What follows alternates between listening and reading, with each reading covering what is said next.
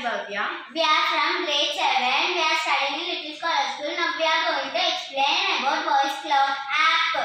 Voice Clock app is important for our daily life. For example, while I am traveling on hills, I can use this Voice Clock app to know the current time. It will only speak the time. To know the app how we done, first click on Google Chrome, then click on Open.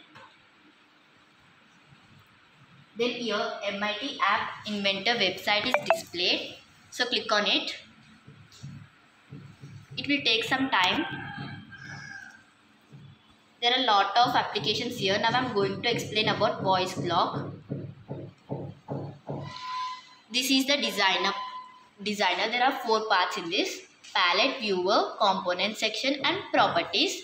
In component section, what the components we added here, it displays here. This is image. The image what I took here. This is clock button. Due to this, the current time will speak. These are 2 invisible components which the user can't look. They are current time and text to speech. Now my friend is going to explain about block section. Now I am going to explain about block section. First I will show you how to connect to the mobile or tab. First we have to click to the connect. There A1 convention. In a tab or mobile we have to upload MIT App Inventor 2. We have to click on that app. Then we have to click scan QR code. We have to scan the code. It takes some time.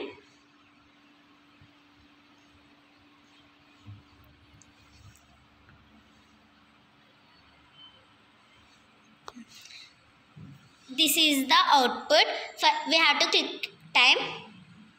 Now the time is 17 hours 14 minutes.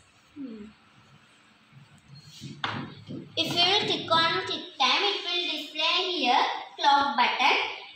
We have to set in that global name and current time. Global name equal to current time. If we want to know about the current time, we have to choose the text to speech component.